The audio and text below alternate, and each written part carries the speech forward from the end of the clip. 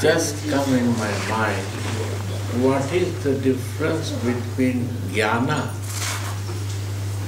Jnana, we use our mind to know, right? Jnana comes through mind.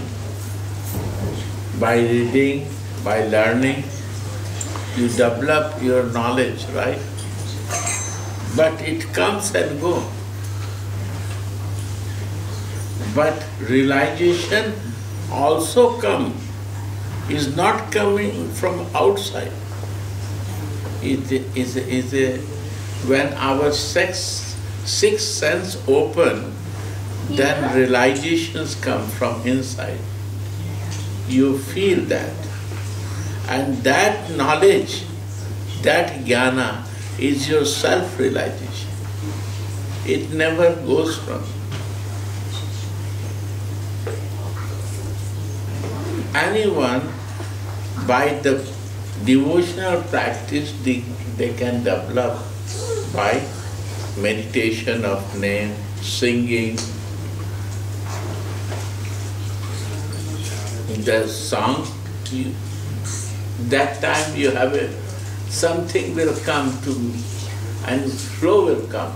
And that, what you are singing, you surprise with that. How this come to me? You feel the surprising. This surprising is your self-realization. You don't prepare. When you go in deep in the subject, it comes.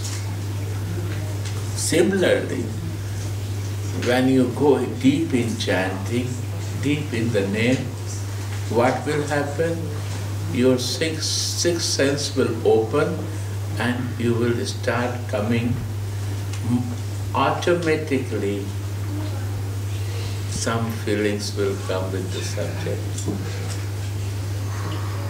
That realization is your own realization, your subject. It's not knowledge, your divine knowledge, divinity. It connects with the divine.